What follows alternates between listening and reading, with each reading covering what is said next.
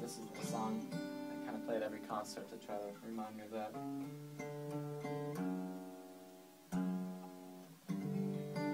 And I have 3 capos I'm going to use. They're all custom, different cut ones.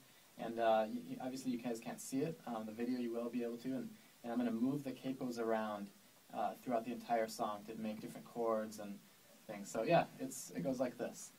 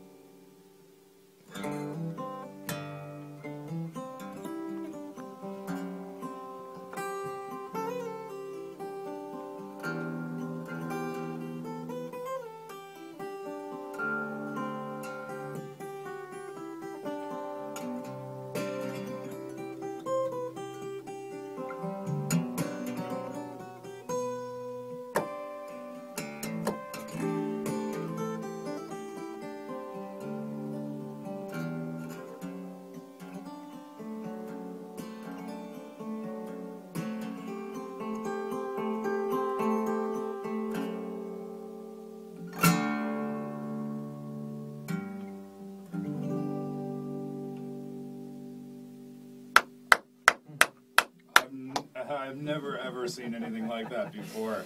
It's got to be a lot of trial and error, I would think. Yeah. It is a lot. You know, it's part music theory, knowledge mixed with trial and error, and putting those two together and just kind of seeing what magic happens. I mean, I'm not a professional I'm not any kind of musician, as a matter of fact. But it almost seemed like you were using them as if you'd be using pedals to create different sounds. Sort of. I mean, like when I move a capo, I strum the guitar with the capo, and then when I put it back on, I hit it extra hard to make a percussive noise.